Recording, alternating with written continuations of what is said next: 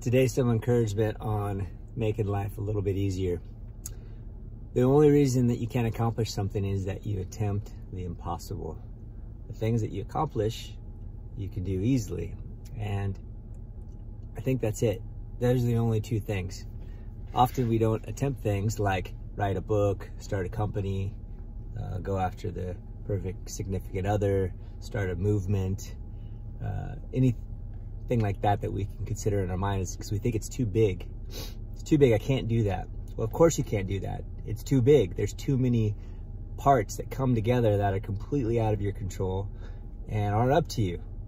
You can't do that. I'm telling you right now, you can't do that, so stop trying or putting it on yourself like you should do that. I should write a book tomorrow. It's not gonna happen. What you can do though, you should do. It's popped in your mind, make you feel better, why not? What are those things? Well, you could, if you want to write a book, it's not gonna happen tomorrow, but you could sit down and write for 10 minutes, put a concept down on paper. That's all I did. I wrote a book. It took 4 years, but I finished it. If you want to check it out, it's The Captain. I'll put a link in it. You want to start a movement? Well, you can't do that. Sorry.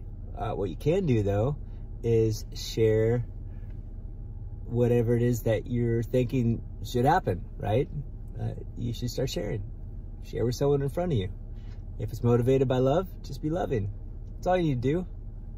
The movement may or may not happen. It's none of your business. What your business is doing the little thing that might end up to the big thing.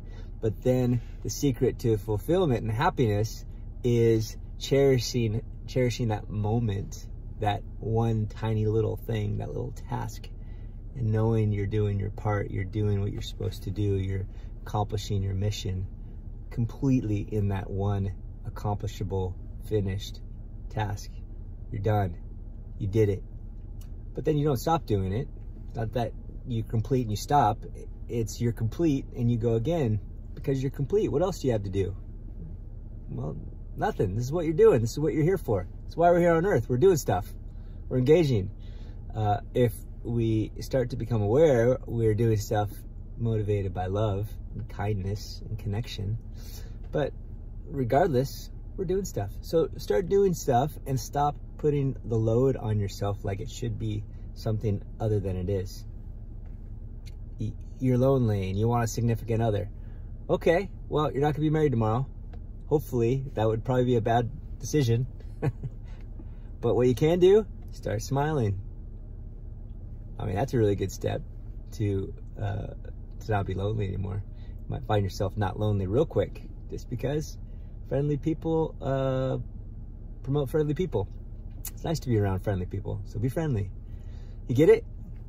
Do that little thing and realize that the thing you want to start, that thing you really want to have that you're moving towards, you can't have it.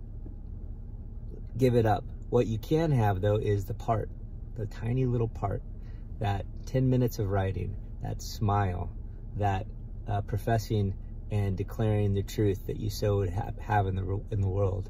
And then a miracle might happen, that the book might come and the movement might start and that significant other might say yes. It might happen, but it's none of your business. Just do the little part today. And when you do, feel complete and know that you did your part. And you will be more complete to do it again.